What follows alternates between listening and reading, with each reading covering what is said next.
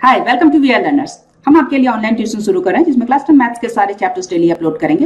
Regular updates के लिए हमारे चैनल को सब्सक्राइब करके नोटिफिकेशन बेल बटन दबाएं। मोरोवर हर वीडियो के एंड में आपके लिए कुछ क्वेश्चंस होंगे जिनका कमेंट में रिप्लाई जरूर करें। तो आइए स्टार्ट करते हैं आज की class. We are doing the chapter of triangles. हम अभी एनसीईआरटी के एक्सरसाइज 6.5 सॉल्व कर रहे हैं। Now let's see question number 11। Given that an aeroplane leaves an airport and flies due north at the speed of 1000 kilometers per hour. That means suppose हम मान लेते हैं O is the airport here. तो यहाँ airport से एक aeroplane fly की है नॉर्थ की तरफ और उसकी speed is given this is 1000 kilometers per hour. At the same time another aeroplane leaves the same airport. उसी वक्त उसी एयरपोर्ट से एक दूसरी एरोप्लेन है वो भी वहां फ्लाई की है और ये फ्लाई की है वेस्ट की तरफ at the speed of 1200 kilometres per hour. Now here हमें ये फाइंड करना है कि how far apart will be the two planes after 1.5 hours. That means 1.5 hours के बाद में इन दोनों जो फ्लाइट्स का हमें डिस्टेंस फाइंड करना है। तो आइए स्टार्ट करते हैं।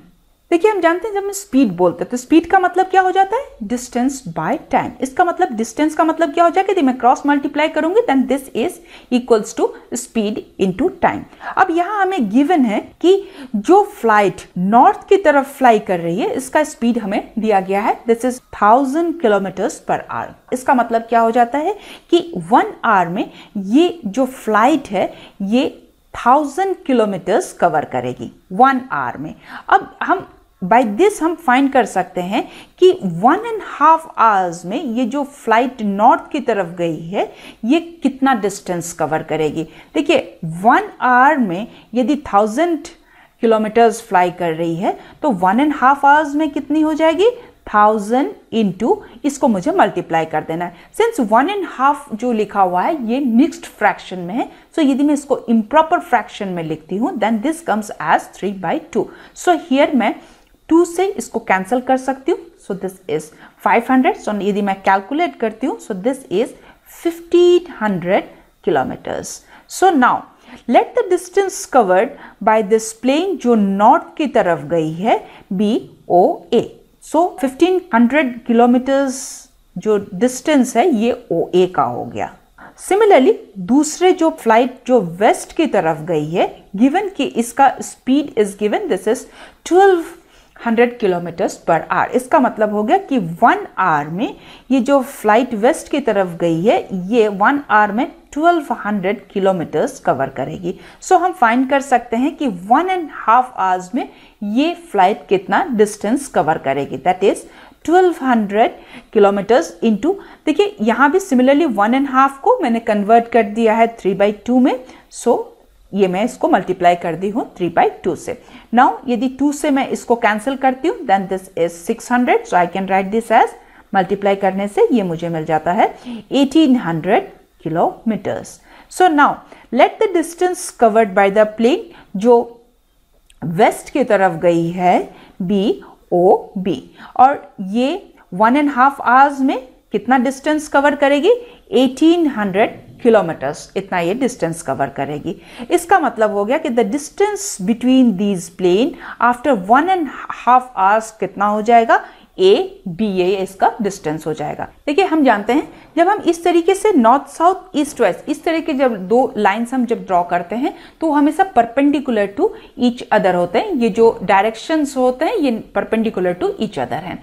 सो नाउ इससे हमें ये पता चल जाता है कि ये जो एंगल ओ जो फॉर्म हो रहा है ये 90 डिग्रीज का है। हेंस ये जो ट्राइंगल ए ओ बी यहाँ जो फॉर्म हुआ है ये एक राइट एंगल ट्राइंगल है। सो हम यहाँ पाइथागोरस थ्योरम यूज कर सकते हैं क्योंकि देखिए यहाँ ए बी क्या है यहाँ हाइपोटेनस है। सो हम बाय यूजिंग पाइथागोरस थ्योरम हम इसको इस तरीके से लिख सकते हैं कि hypotenuse squared is equals to suppose मैं इसका परपेंडिकुलर मान लेती हूँ ओ ए को सो ओ ए squared plus here base is O B squared. Now here मैं इनकी वैल्यूज पुट कर देती हूँ। मुझे यहाँ ए बी की लेंथ फाइंड करनी है so this is A B squared is equals two O ए ये हमने ऑलरेडी फाइंड कर लिया है। Now this is 1500 so this is 1500 squared plus O B हमने फाइंड कर लिया है this is 1800 so this is 1800 whole square equals to, देखिए 15 स्क्वायर का मतलब हो जाता है 225, और सिंस यहाँ हमारे पास 2 जीरोज है ना, तो यहाँ मैं सिंपली 4 जीरोज लगा सकती हूँ। रीजन क्या है, देखिए 10 स्क्वायर का मतलब क्या हो जाता है 100। इसका मतलब क्या हो गया, देखिए यदि एक जीरो है और हमें स्क्वायर करना है तो क्या हो जाएगा, 2 जीरोज हम उसको डबल कर देंगे जो भी लिखा हुआ है। सिंस यहाँ हमारे पास 2 जीरोज है तो उसको मैंने यहाँ डबल कर दिया। Now next is 18 square, we know this is 324। Now ये 2 जीरोज इसके पीछे, इसको मैंने 4 जीरोज में इस तरीके से लिख दिया। अब इसको हम ऐड करते हैं, then this is equals to 5, 4, 9 and this is 4 zeros। अब आइए हम बोथ साइड्स स्क्वायर रूट ले लेते हैं। सो नाउ देखिए इसको कैलकुलेट करने का सबसे आसान तरीका क्या होगा, इसको मैं प्राइम फैक्टराइज कर लेती हूँ। देखिए हमारे पास ये जो 4 जीरोज है इसको अभी आप छोड़ दीजिए, इसको कुछ मत कीजिए। 549 इसको मैंने प्राइम फैक्टराइज किया है। So now this is, I can write this as 3 into 3, that means this is 3 squared into 61। Now हमारे पास देखिए यहाँ 4 जीरोज है ना, तो इसको मैं इस तरीके से लिख सकती हूँ 100 एंड दिस इज स्क्वायर। देखिए ये 2 जीरोज है, ये देखिए ये 4 जीरोज में हो गया।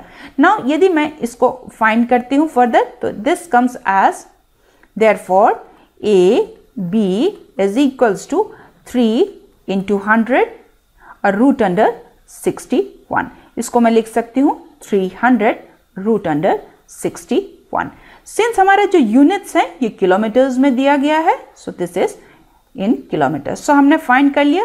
Hence the distance between these planes after 1.5 hours is equals to 300 root under 61 kilometres.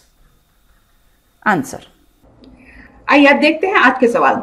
आप जल्दी से कमेंट में इनके रिप्लाई करें। मोरओवर हमारे चैनल को सब्सक्राइब करके नोटिफिकेशन बेल बटन दबाएं सो दैट आपको हमारे वीडियोस के अपडेट्स मिलते रहें। सो आज के लिए यहीं तक। सी you in the next class. Thank you.